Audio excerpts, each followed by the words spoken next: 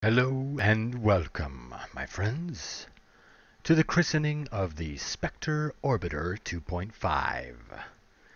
This is quite the project I have going on. It's a faster-than-light capable, well, I suppose warp drive capable space plane that I've messed around with for quite some time. It is a two-stage to orbit space plane. Got some boosters over here with some jet engines as well on them, and a wing attached to the booster. The whole reason why I have the wing attached to that is because each booster weighs, oh, let's see, like I want to say 21 tons. So that puts the center of mass back quite a ways when I attach them to the wing here, and I have the decoupler up high enough so where the boosters and jet engine there match up with the center of thrust of the rest of the craft.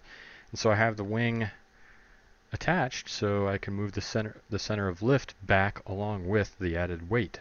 So when I jettison it, if all goes well, that little Sepratron will force it away in a non-dangerous manner. I'm using KSP Intersteller, which has the warp drive, the nuclear engine, the electric generator, and such, and the big thermal radiators, which you see here, and this is actually a radiator here. These are RCS tanks. I'm not exactly sure if putting the RCS tanks on the radiator keeps it from radiating, but maybe someone will be able to answer that for me. I'm not sure. Got some wings here, are procedural wings mod. Crafted them myself.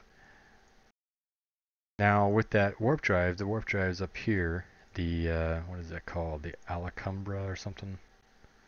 Let me double check. Where is it? Somewhere. Saw it. Alcumbier? Yeah, whatever. With that warp drive, it's got that ring around it, so I had to extend the landing gear below. One thing that I kind of like about this setup with the landing gear is, especially with the back main landing gear here, this whole structure is like a shock absorber. So land this thing as hard as you want. It's going to be able to take a pretty good landing. Got some nuclear engines on the back along with a Sabre engine. Got some parachutes all over a little bit in case things go horribly wrong. But yeah, this is probably my coolest masterpiece so far. And I've done some trial runs with it so far. And I have got it to orbit with this current setup here. And I then took this whole space plane to Joule, and I tried to do an aero brake on lathe, and it did not work out too well. I got in a little too close on the aero brake. I would have been fine. I would have been fine if I would have not deployed these gigantic air brakes. If I would have just deployed these smaller air brakes, I would have been fine. But the gigantic ones, holy crap, they just ripped the wings right off of the damn thing and then caused a cascading effect. It just ripped the entire aft section of the fuselage off, and the only thing that I had left was the warp drive forward.